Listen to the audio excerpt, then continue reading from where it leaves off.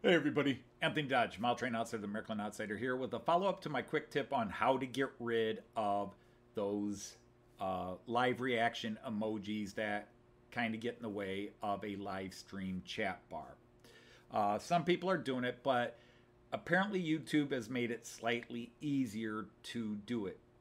Now again, I was talking to somebody and they're like, yeah, but I use StreamYard, so I don't go into live control room.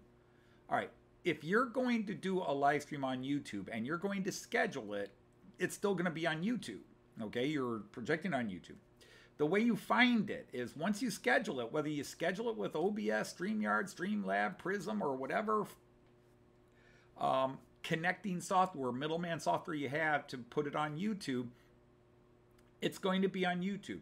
Now, if you're one of those people that you're just going to immediately click go live, you can't get rid of them.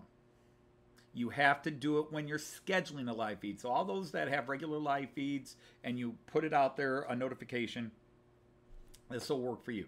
So let me enlarge this page and show you how it's a little easier. But again, I'm going to show things that everybody should know anyhow. So it'll take longer than it actually needs to take to show you.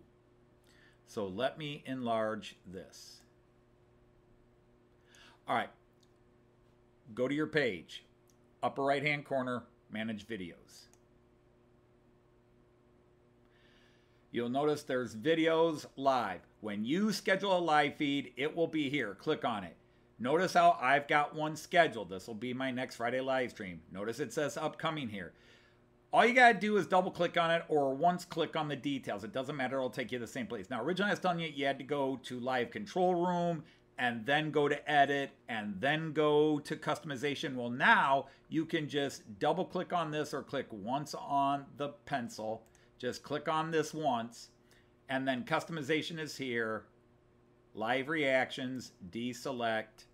Make sure you go up to save in the upper right-hand corner, save.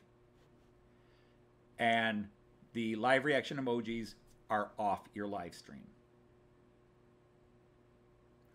Again, it doesn't matter what you're using to live stream with. If you're going on YouTube, it's in YouTube. It's in your channel content. You got to just get to your channel content page and then pick live and then find the one that's scheduled and just go into customization and deselect live reactions.